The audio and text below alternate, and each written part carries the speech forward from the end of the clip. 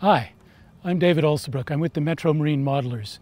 We sail our radio-controlled sailboats here in Toronto at the sailing pond at Humber Park East, and I hope that you'll come and sail with us. Today what I want to show you is very quickly, how do you set the sails on a Soling 1-meter sailboat? If you use this method, you should be able to very quickly set up your sails to race in any condition. The first thing that you do, once you've got your rig on and you make sure that the mast is vertical and doesn't lean to one side or the other, and everything is attached, the radio's on, is you take the boat in the cradle and you lay it over so that it heels. And you line up the cradle so that the sailboat is on a close-hauled course. The reason for laying it over so that it heels is in light air, the gravity will fill the sails out for you and you don't rely on the wind to do it.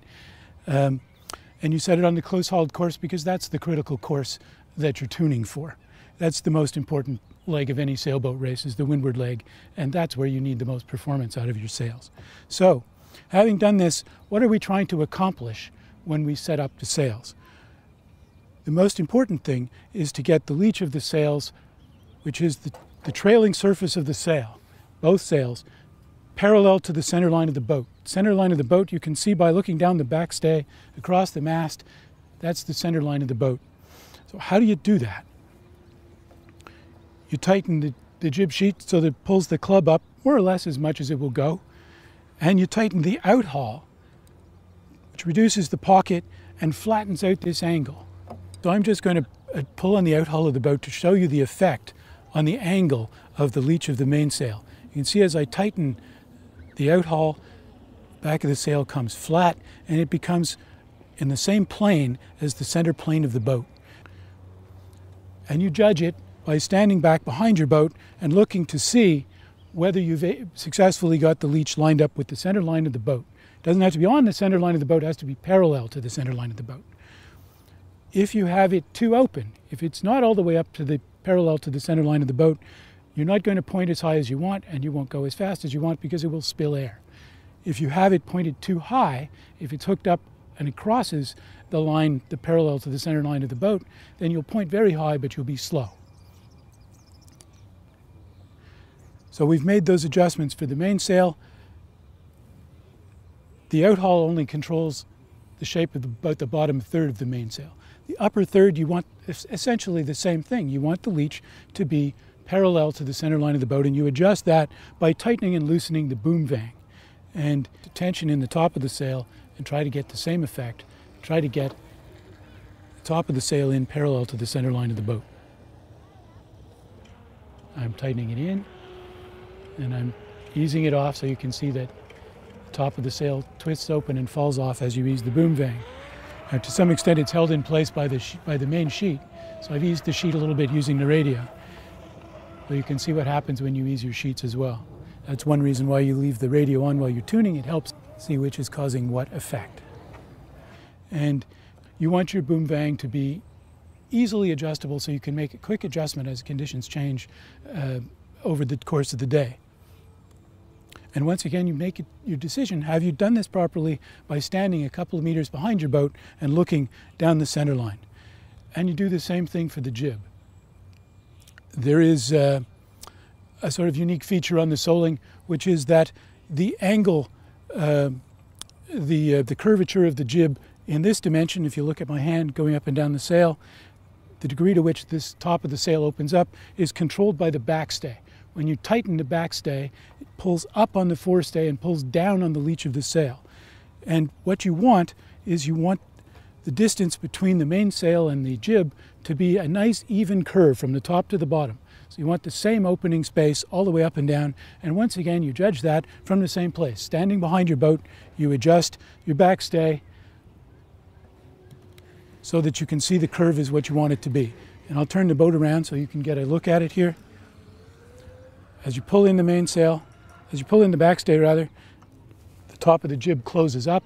As you open the backstay, the top of the jib opens out. And when you've put the boat on the water and it's sailing, if you see the top opening out, you'll want to bring in the backstay a little bit, tighten up the backstay a little bit. And a little bit of backstay adjustment goes a long way.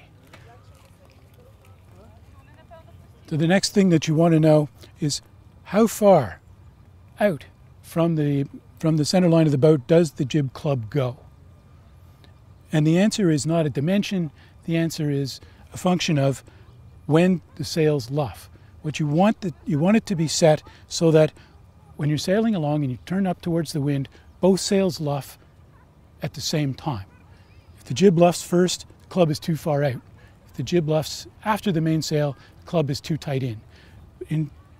It's that simple. And generally, once you've done your little trick about lining up the leech of the sails, you'll find the sails will luff evenly from top to bottom. So as you head up into the wind, the top of the sail will start to flutter at the same time as the bottom of the sail. So that one simple adjustment, lining up the leech of the sails with the parallel to the center line of the boat, will make a tremendous difference to getting you ready to sail and ready to race right away. The other main adjustment that you need to make every time you sail is moving the mast backwards and forwards. As the wind increases, you move the mast forward. Otherwise, what happens is the boat tries to round up and head into the wind by itself. If you have to fight the boat with the rudder, that's very slow. Anytime you have to use the rudder, it's a big brake. You're slowing the boat down. So you'll very quickly get in the habit of realizing that after it's about 6 knots of wind, you're going to put the mast in the forward hole, and you're going to put the jib club in the forward eye on the boat, and lower than that wind speed, you'll shift them back aft. And one thing you need to be aware of is that some of the adjustments you make on the sailboat throw other things out of adjustment. When you move the mast forward and back, for example. When you ease or tighten the backstay, you change the angle of the mast, which might require you to reset the sheet length. The sheets might become either too short or too long.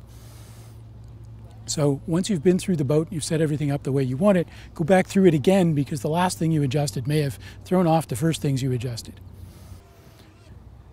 And the other thing I wanted to point out to you is, as you use the outhaul on either sail to adjust the shape of the leech, the depth of the draft pretty much gets adjusted automatically.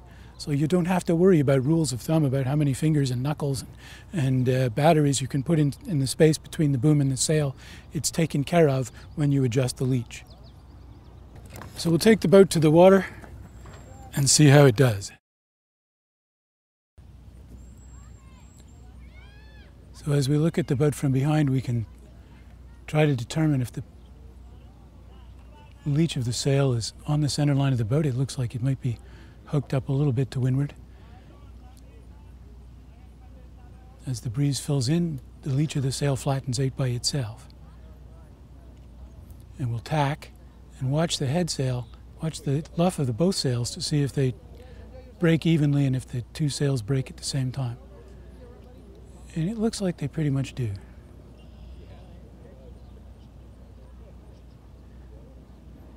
And the consequence of having the mast in the right place and the sails set up the way I've shown you is that the boat will sail without the need to touch the rudder in a straight line.